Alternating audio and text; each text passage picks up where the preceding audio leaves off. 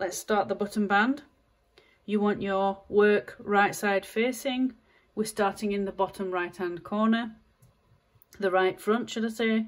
We're doing double crochet all the way up. On the second row we will be doing buttonholes on this side. I've put one double crochet in one of the chains right in the bottom corner, and then I've put one round the post, so it is chains but I've put it, we'll call it the post, and then in the natural top, a bit like where you've sewn your sleeve, where the natural holes are at the top and bottom of your stitches, these natural holes, and that's what you want. So every treble row you want 2 double crochet. When you come to your double crochet row you want 1, so it's 2 1 2 1. Up to the plain treble crocheting you want 2 in each, and like I say, I do 1 round the post, so even if it's a chain 2, put 1 round the post, 1 in the hole above, 1 round the post, 1 in the hole above, and it just spaces them out evenly. You can put 2 in, not in, around the post each, but because you've got that natural hole, you then make it gapey. I personally don't like it, but so long as you put 2 in your treble ends, row ends, in your double crochet on your skirt, you just want 1. Go right up to the top here, the corner edge, and I'll meet you there. I'll do mine off camera. I've gone all the way up. You can see it lays flat. If you don't have enough, it pulls it in. If you have too much, it waves. But the rule of thumb is 1 in a double crochet and 2 in a treble row end. So it doesn't matter what stitch you do on the end, that's the rule of thumb. Now I found, going around this corner, I just chained 1. Doesn't mean anything, it's just to get you around the corner. And there was 1 2 3 4. But the first 3 you want to put a double crochet in there, 1 in each. This is where you slip stitched. It's a little bit fiddly.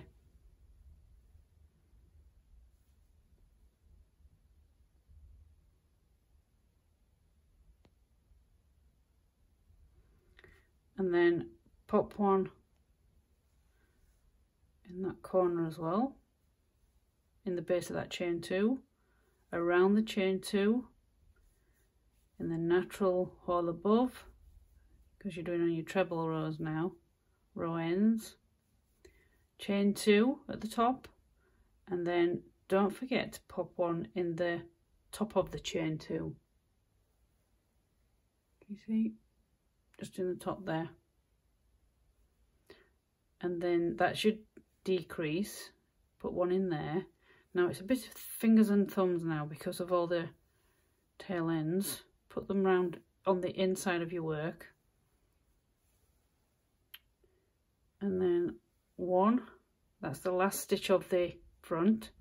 And then you're jumping across, it is gaping, but there's a chain 2 on the top of the sleeve, on the right hand sleeve. So get your hook in there, and then it will pull it together. Don't worry about those tails, they'll get sorted later. This is why I like to leave them. And then 1 double crochet, 1 stitch all the way around the neck. Now again, when you come to the joins, don't forget to put a stitch in the chains as well as the stitches.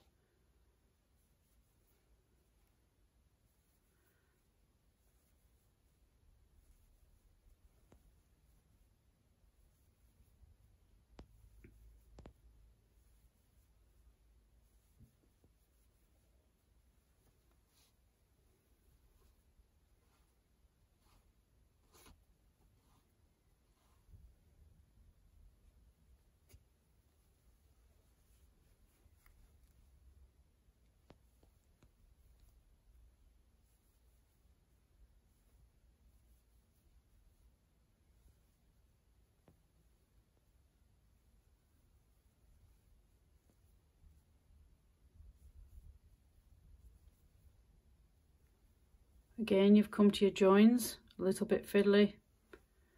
Don't forget your chain 2 on top of the sleeve there on the left.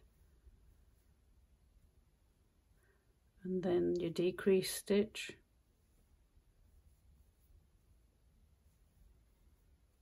And then there's another chain 2. Well, that's a treble, sorry. I'm thinking of I'm looking at the other way. The front is the chain 2. You had 5 stitches at the top of your sleeves.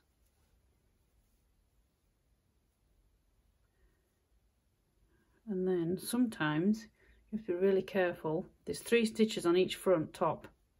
So it's chain 2, your decrease and the treble. So make sure you get all 3. Oh, it's so fiddly. I'll pull that over the top.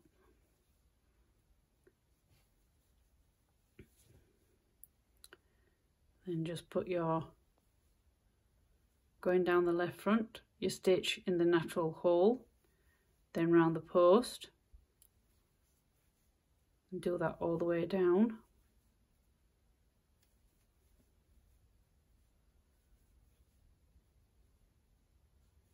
One in the corner, the base of the stitch, just makes that nice graduation. One in each of your unworked stitches.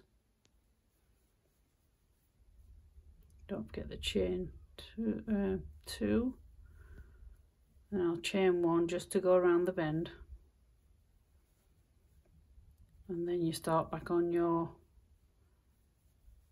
hole, around the post, in the hole, around the post, and you do exactly the same as you've come up the front. I'll meet you back here. Put your last double crochet in that first chain there. Let's mark where the buttons are going to go, the button holes. That's where I've put mine. If you want to pause the video and pop your stitch markers or a safety pin if you've got them, if you've got one. And why I do that as well, put those bright coloured stitch markers in, when I go back around I won't forget and just carry on, because I have done that before. So that's where I'm going to put the buttonholes. Just make sure they're fastened in. There you go. Here at the bottom, make sure you get the right thread. Your last double crochet, like I said, in that first chain, chain 1, turn your work. You're working on the wrong side now. Oh, I've got my yarn stuck. And all you want to do, this row is a lot easier. You don't have to think. It's 1 double crochet per stitch, all the way around the neck, and we'll stop in this corner.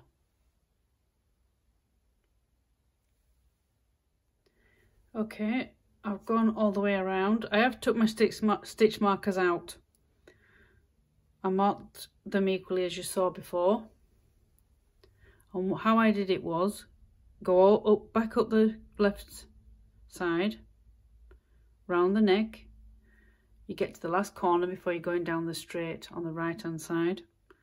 Put 1 stitch on the straight, miss a double crochet, chain 1, then work 7 double crochets again, miss a double crochet and chain 1, 7 double crochets down the front, and then for your next button, there it is, buttonhole, miss a double crochet, chain 1, and then double crochet all the way down to the bottom. At the bottom of your button band, chain 1 and turn your work. You have the right side facing. You want 2 double crochet at the bottom, 1 in each stitch, watch the tail, and then the next stitch is a picot, and you do 1 double crochet, chain 3. Now most regular picots you would go back into the double crochet, but we're not going to do that. You're going to go back where you started the double crochet and put another one in the same stitch. 2 double crochet, 1 in each, and then the picot. 1 double crochet, chain 3, back down, 1 double crochet, and you need to repeat this all the way up the right side,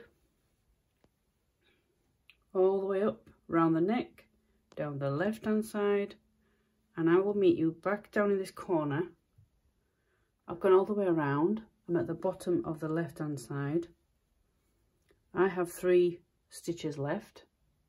If you have 4, fit another any more than 3, I would fit another picot in the bottom, but if you've got 2, that's perfect. And what I'm going to do, because I just want 2, I'm going to do 2 together, so that's like a decrease, and then put 1 in the first double crochet at the bottom, so it looks the same as the right side. That's one really good thing with crochet. You can kind of cover up things or make things different. And then what you want to do is to turn the corner. I chain 1 just to turn, and then you've got 2 rows of plain double crochet for the button band, going to 1 and 2, so you're making it like a sweep around the corner. And I found when I was working this pattern out is I didn't like picot on the corners. I liked it plain and then start the picot. So we're on the bottom edge. Now we've got the chain space. Do your picot in there. And you do the same principle as you've done all the way around the right, around the neck and down the left. 2 double crochet, picot, 2 double crochet, picot. 1 double crochet in the 3 treble and 1 double crochet in the chain 4. You remember this chain 4 between each 3 treble, so you want 4 stitches no matter what it is, 4 stitches and 1 in the natural hole of the 3 treble all the way around to the end. So how you remember 4 stitches is when you first start, there doesn't seem a pattern, but a pattern does emerge. Just keep checking.